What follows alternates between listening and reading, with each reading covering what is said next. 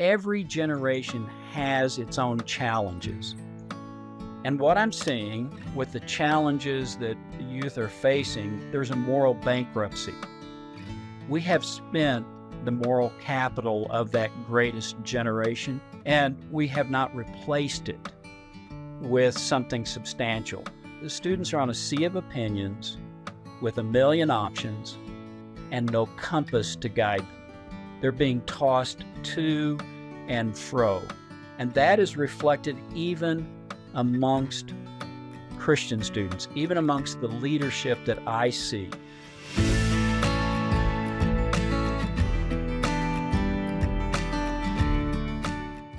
Hello, everyone, and welcome to the Zan Tyler Podcast, where our goal is to help you thrive on your homeschool journey. Before we begin today's podcast, I just wanted to remind you to subscribe to this podcast wherever you listen or watch, including YouTube, and leave us a good review if this podcast has encouraged you. Leaving a review also helps other homeschool parents like you find our podcast. And as always, you can follow me on Instagram and Facebook. My guest today is a dear friend, Bill Jack. Bill is a co-founder of Worldview Academy, and through the camps and ministry of Worldview Academy, Bill has spoken to tens of thousands, parents and students around the nation and impacted their lives significantly. I know because I am one of them. Through all of his work, Bill's passion is to raise up a generation who has the vision to reach their culture with the gospel. Bill is the father of 3 grown children and 2 grandchildren. His wife, Tabby, who you will learn more about throughout this podcast, went to be with the Lord about 5 years ago. Bill's story isn't complete without talking about Tabby. So stay tuned. You don't want to miss this conversation.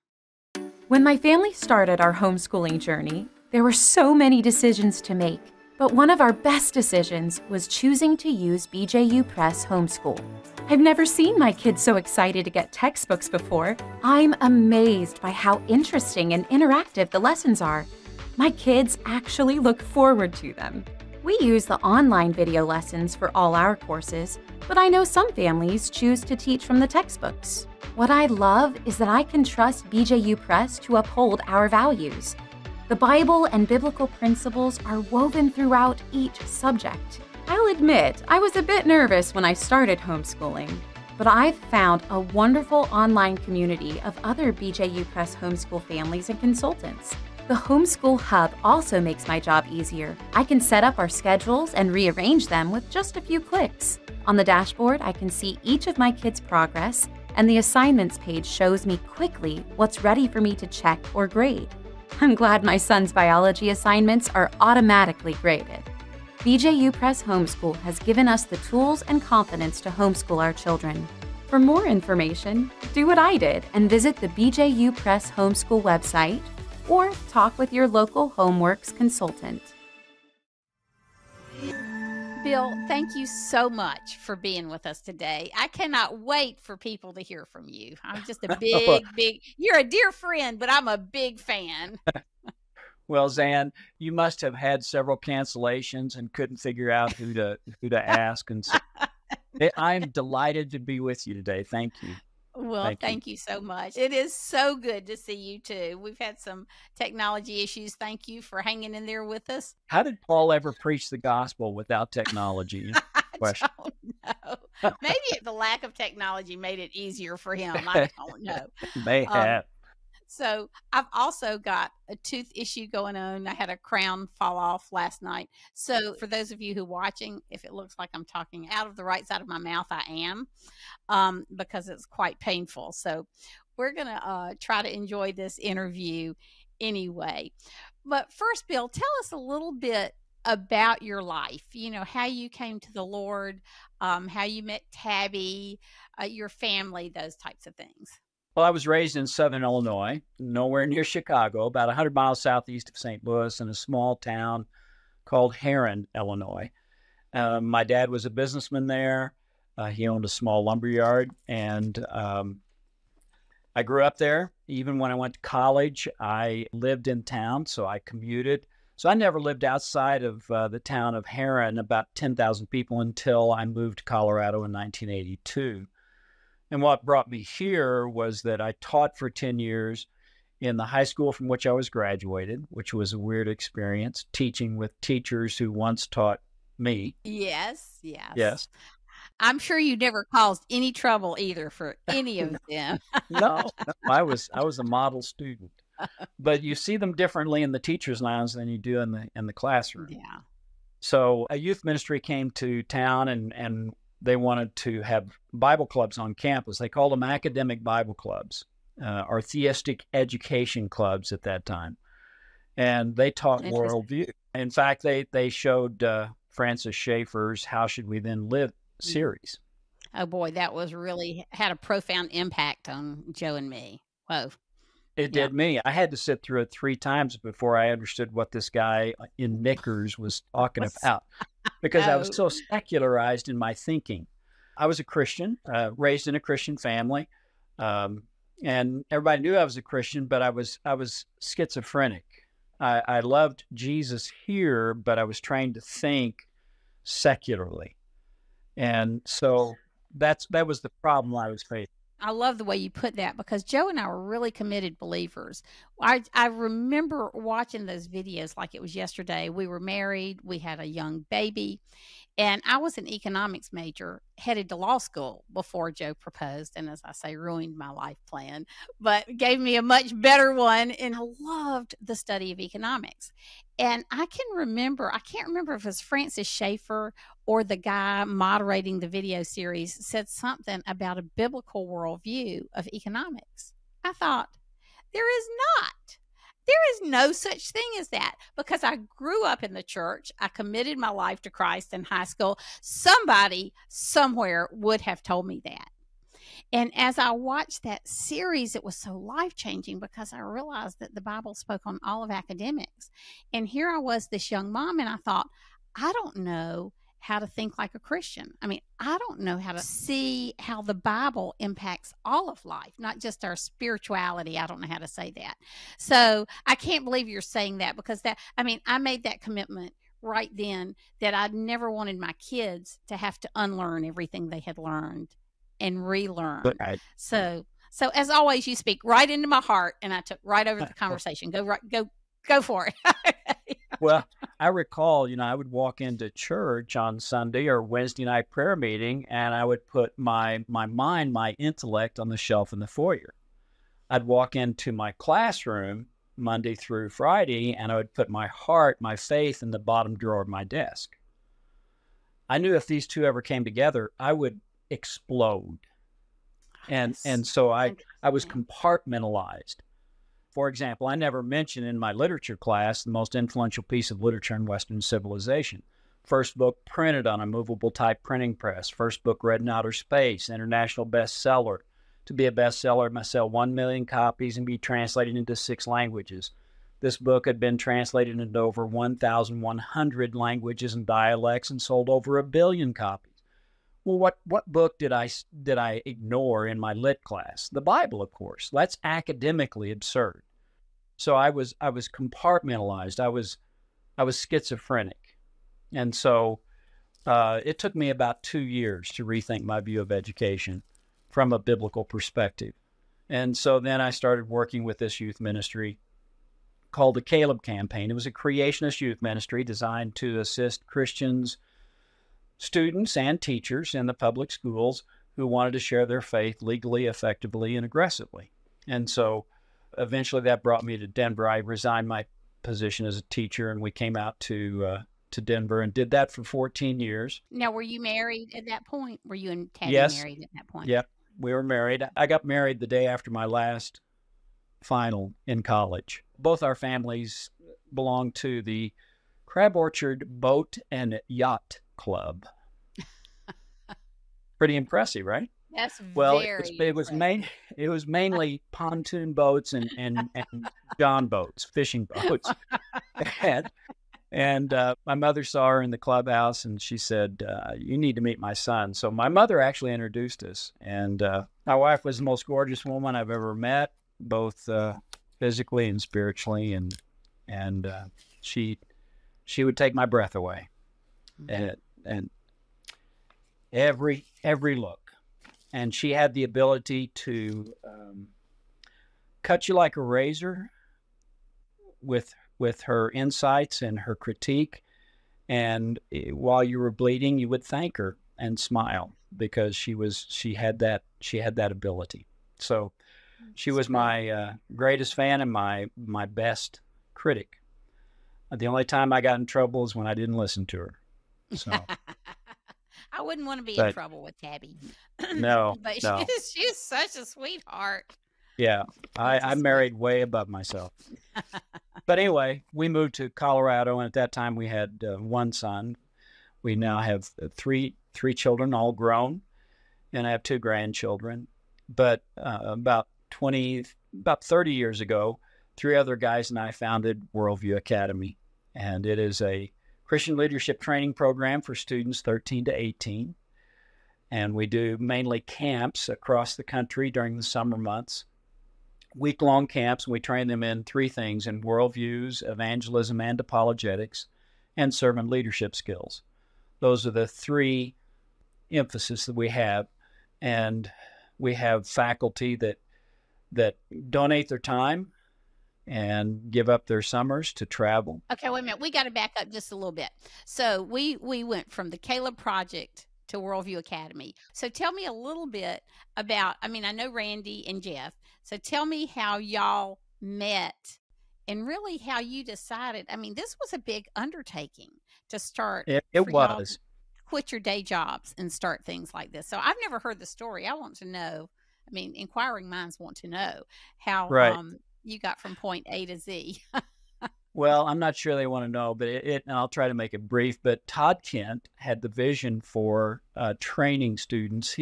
He had gone to Summit Ministries down in Manitou Springs here in Colorado.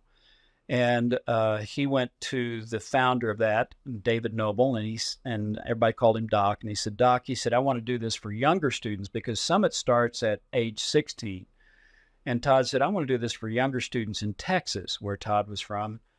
And Doc said, yeah, you can do that. You just need to take one of our guys with you. And at that time, Jeff Baldwin was the main researcher and did most of the writing for the Understanding the Times textbook. And so Doc said, take Jeff. And so Todd knew Jeff. Jeff knew me because I'd done some volunteer work while working for the Caleb campaign with Summit.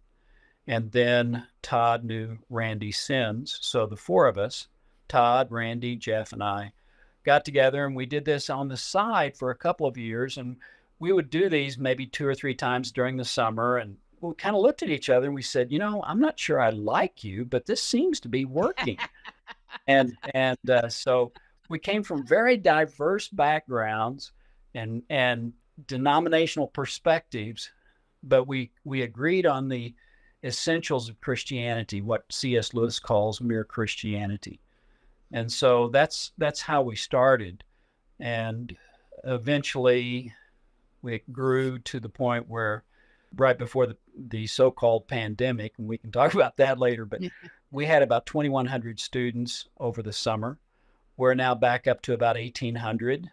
We've had, not that we shut down, but we hold these at universities and colleges across the country. Right. And because that affords us the academic aspect, the housing and the food aspects. And so we do a week at colleges and universities. And during that period, they shut down, not because we wanted to, but they had to.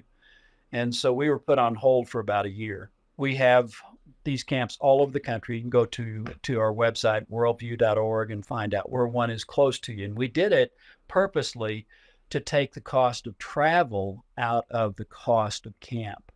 Camp is not inexpensive. It is, right. Nobody gets paid from the tuition that people pay for camp except our executive director and a registrar. So all of the rest of us raise our own support, but camp is still not cheap. And so to take the cost of travel, which is almost prohibitive when you add that into the cost of camp, we take it around to various locations throughout the United States. And so we have a camp in New Hampshire, and we have a camp in Washington State and Texas and Southern California. in Georgia and South Carolina. So we are all over the map. So my sons went, Ty and John went, when it was first starting in South Carolina. So would that have been like 95, maybe 96? Let's not start putting years on those, okay? let's try to put date. Yeah, it was really impactful for my sons. And I love the way that you actually take kids into a town square, so to speak, and teach them how to share the gospel. Cold call. And that's one of the uniquenesses of what we do. They're in class 29 hours out of the week. It's not for the faint of heart. So it's an academic program. It's not a fun junkie camp. It's not a come get your unsaved friend saved camp. There are camps for that, but this is a leadership camp. But one of the unique aspects that we have, as you pointed out, is that on Wednesday afternoon, no matter where we are, we take our students to either a college campus or a downtown area, and we have them engage people in conversation. We have them share their faith. We have them engage on a question about worldview. That's what transforms camp. I mean, they're getting a lot of truth between Sunday evening and Wednesday morning, and you can kind of see it on some of them. They're going, "Ooh, I'm pretty smart for being a Christian." And then they hit the campus and they engage with a professor who is used to trying to tie Christian students in knots, and they realize their Sunday school answers don't suffice, or they give a clear gospel and it breaks their heart when somebody turns and rejects it and walks away, or they fumble through the gospel and they watch the Holy Spirit use their fumbling words to draw somebody to the Lord. And so they come back and they go, I need this. And that's when grace kicks in. That's why we say it's truth and grace. It's truth and grace. That 45-minute practicum really transforms camp. And I think that's one of the unique aspects of Worldview Academy is the practical application at camp. It is the most popular thing about camp. Students always say, can we spend more time out here? You would think they would say, okay, let's check this off the list and go back to the classroom where it's comfortable and safe. And but I just think it's masterful that you do that for people. Tell us what the 29 hours of classroom work is. Well, their impressions in the seats are almost permanent by the end of the week. But again, we cover worldviews, comparative worldviews. We talk about apologetics. Comparative worldviews. Tell me. Well, there are four categories of worldviews that we break them down into: theism, atheism or atheism, pantheism, and polytheism. And underneath each of those umbrellas, you find various denominations, if you will, just like you do in Christendom. But you can even break them down further. It's either theism or it's secularism. And under secularism, you have everything from Marxism to ethical culture to Hinduism to New Age. You have all of the other worldviews, all the other world religions falling under secularism. Under theism, you have Christianity, you have Islam, and you have Judaism. And so those two camps are equally divided. And with under theism, Christianity is the only one that will support the weight of reality. And we encourage students to ask questions. It's not wrong to question authority. It depends on their heart attitude. We're not encouraging them to do gotcha questions, but to investigate. The truth demands inspection. And so we believe that because Christianity is true everywhere, in economics as well as in a personal relationship, that it demands inspection. And what happens too often in, we'll say, youth groups is that there's no deep dive into the hard questions that students have. We try to entertain students in our youth groups too often into the kingdom. Hey, we're going to have pizza and we're going to have fun and come and we're going to have a great time. And so the problem is we try to entertain them into the kingdom. Jesus didn't have a discipleship one-on-one class. Jesus didn't have a pizza party.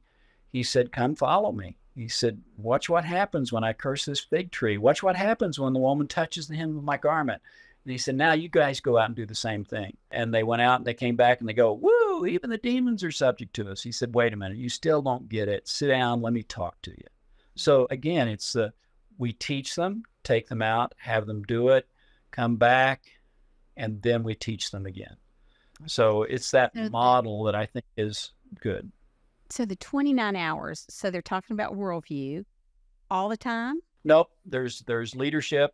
They have the leadership practicums and on Monday afternoon. We have the evangelism practicum on Wednesday afternoon. They have some team building exercises that they do.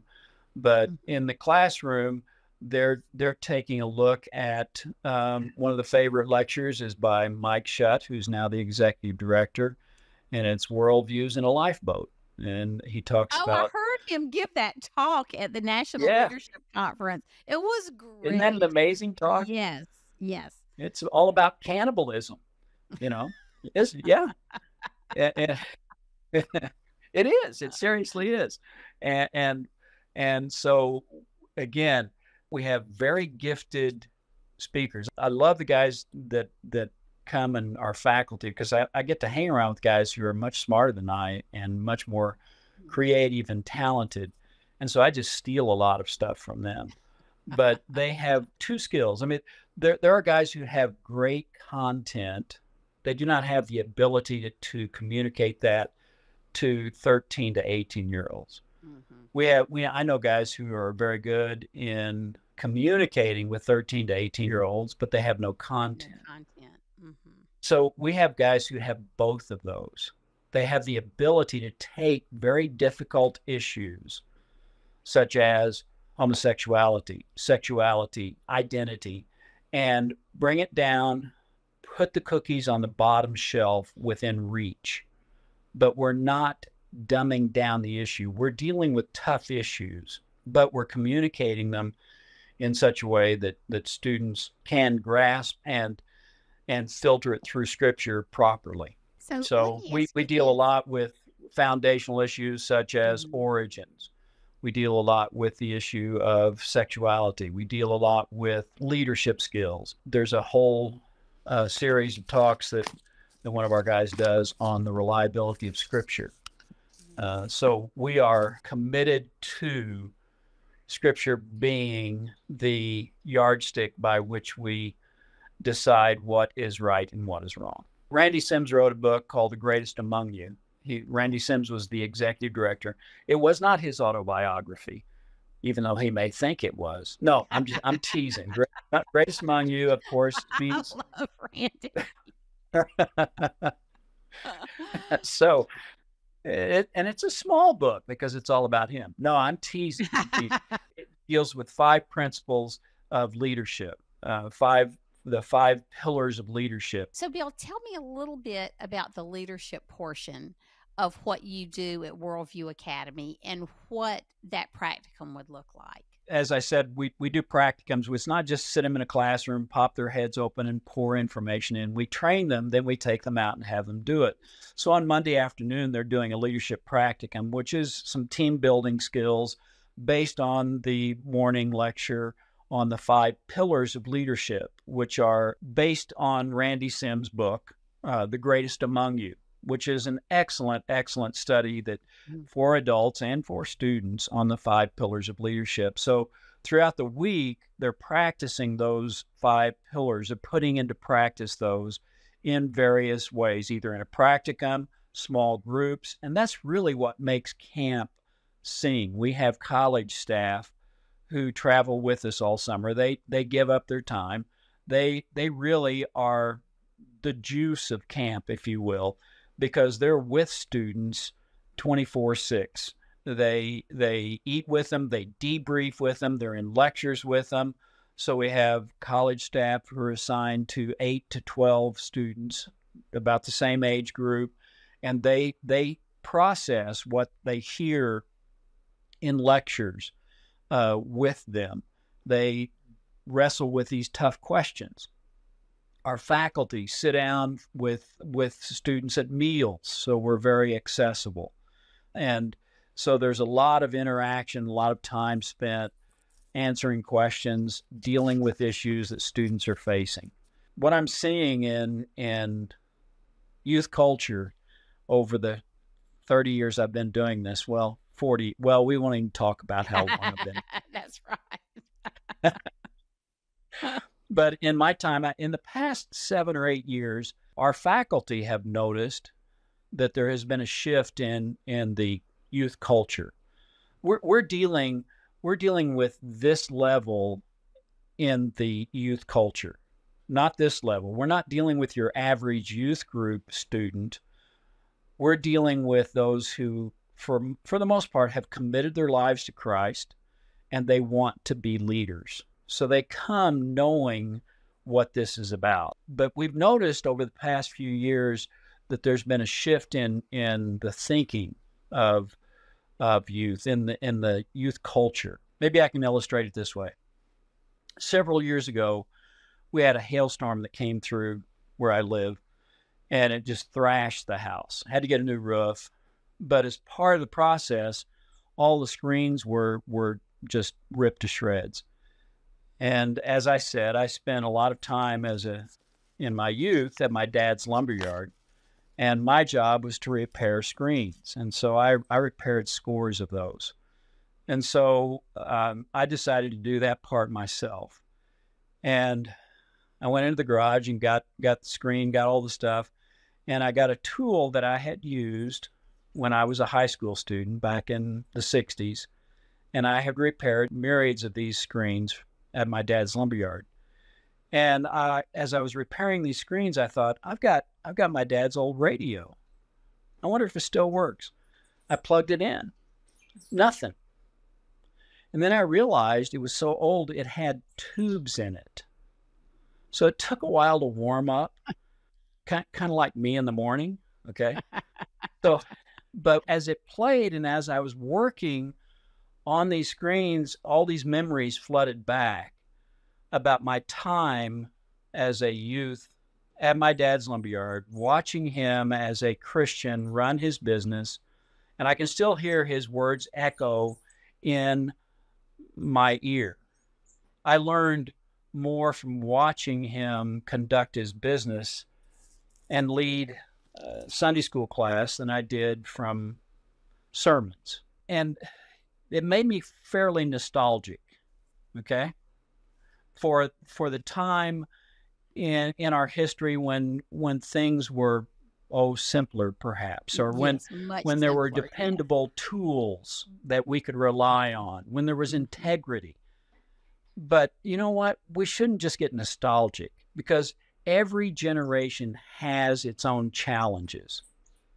And what I'm seeing with the challenges that the youth are facing, I think there are 4 challenges to the future of our nation that they have. One is there's a moral bankruptcy. We have spent the moral capital of that greatest generation, and we have not replaced it with something substantial. The students are on a sea of opinions with a million options and no compass to guide them. They're being tossed to and fro. And that is reflected even amongst Christian students, even amongst the leadership that I see. We do a bridge year program as well down in Canyon City, Colorado. It's a 2-semester program for students who are just out of high school, who want to get grounded in their faith before they hit college or their career path. They can receive up to almost 30 hours of transferable credit through a university that we have a partnership with. So they can get their humanities basically out of the way. But again, it's practical. It's held at a former abbey, but we don't issue cowls and we don't make them memorize Gregorian chants, okay? We're not cloistering them. They have to be involved in the community. And as part of that, we take them out to a park right across the street from the high school periodically, and we have them engage high school students in conversations and share their faith. And one of the first times we were out there, there was a police officer who was assigned just to be on patrol there to watch for stuff. Okay. Mm-hmm. And I went over and started talking to him and explained to him what we were doing. And he said, these students need this. He said, they really need this. And I said, well, what do you mean? He said, I've gone to pastors in town and said, hey, this is a great opportunity for you to share the gospel with students here, send people here. I said, well, did they respond? And he looked at the ground, he shook his head, no. The problem is that it's not that non-Christians don't want to hear about spiritual things. We just don't think they do. They're interested in love, joy, peace, patience, kindness, gentleness, self-control. That's such a great point. Yes. Okay? Yes. But we just don't think they are. And it broke my heart that we have not engaged the culture. We've retreated. We've created our own ghettos. And so there's a moral bankruptcy in the culture because we're not advancing on the culture. We're retreating from culture. But there's also confusion. That's the big thing that I see within Christendom. And it centers around the whole issue of identity. Mm-hmm. And that's illustrated probably best by the movie that's the most popular movie this year and one of the top grossing movies of all time so far, and that's Barbie. In fact, Barbie was listed in Time's top 10 people of the year. Okay, now wait a minute. Barbie is one of the top 10 persons of the year. She's a fictional character, right? Right. And yet, that's right. That illustrates the confusion we have in our culture. That movie is a worldview rich movie. From even the lyrics were the theme song by Billie Eilish, I believe it was. At one point in the film, the song goes something like this: I'm not sure what I was made for. What was I made for? I don't know how to feel. Once I could fly, but now I can just fall. The whole theme of the movie centers around narcissism and death. It is a sad movie. I would not recommend it to anyone, but I went to see it twice. Okay, I know. First time I went to the matinee, and I thought nobody will be there, but women came in groups. Okay, well, I happened to get a big drink, and I'm sitting there in the film, and I go, I gotta, and so I had to get up, and I had to walk in front of all of these women to go.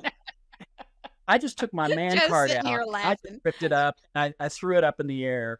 Okay. But I actually went back to see this twice. It was such a rich film. It's depressing. It is a diatribe against everything the Bible says. I'm convinced about that. It is radical feminism to the hilt, but it shows the bankruptcy of that worldview as well. It is so deep and rich in that sense. But there's such confusion to the point where there is a trans Barbie character in the film.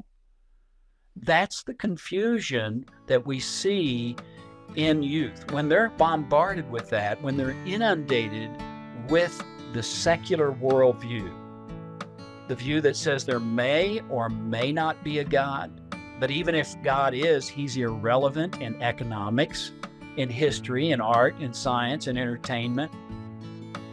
Then we create these schizophrenic Christians, as I was. So there's a moral bankruptcy, there's a confusion, there's biblical illiteracy. Well, for sure. I can't tell you that more now. Thanks for being with us today for part 1 of this 2-part series where Bill, Jack, and I discuss the powerful significance of teaching our children to embrace a biblical worldview. Be sure to tune in for part 2 next week as we continue this vital discussion. You can find Bill at worldview.org or billjack4987@gmail.com. And you can find me, as always, at zantyler.com. If you need a consultant for an excellent curriculum based on a biblical worldview, visit homeschoolhelp.com/map, click on your state, and find a consultant in your area. As always, thank you for spending your time with us today, and may God continue to bless your family. Bye.